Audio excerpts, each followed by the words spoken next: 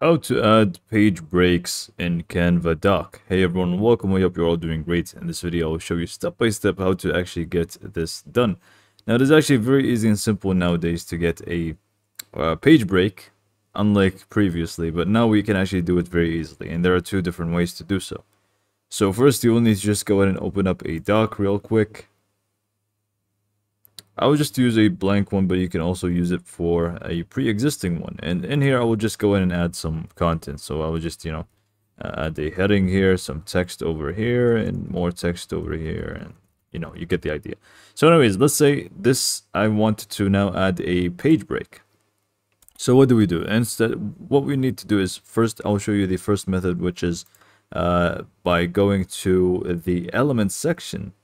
And then from here, we search for page breaks. And then you will find the graphics in here. So you can just go ahead and click on graphics. And if you just select one, most of them, by the way, are actually premium. But you can find some that are not. So I'll just use this one as an example. And it's going to allow me to start here, at the bottom now with a new page. So this could count as a page break. It's not the best one, to be honest. But it does actually get the job done. Now, obviously you can browse for more practical ones. So we could find, there was one that I actually used previously and it was working pretty well. I'll try to find it one more time here, which is not premium, by the way. Let's just use this one. And then you can see we can just go ahead and start again from here. So this is the first method, which is going to be using the elements section on here, but this is not the proper way to do it.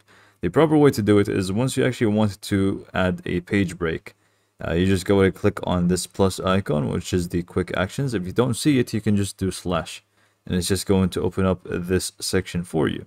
And all you need to do is just go and search for page break or do control enter, and you will find it right away, and you can just go ahead and select it.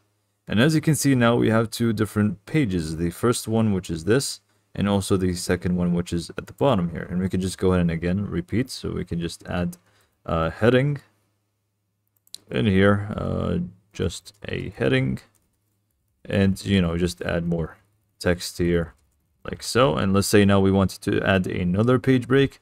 Again, just go ahead and do slash shift enter, and that did not work. So let's just go ahead and do it the proper way instead. So slash, oops, sorry about that. Slash page break. Oh, it was control enter. I did shift enter, so that's why it didn't work. So let's just go and try it from the actual screen here, because I usually just do it the other way. So control enter, and then actually it does create it for you with control enter.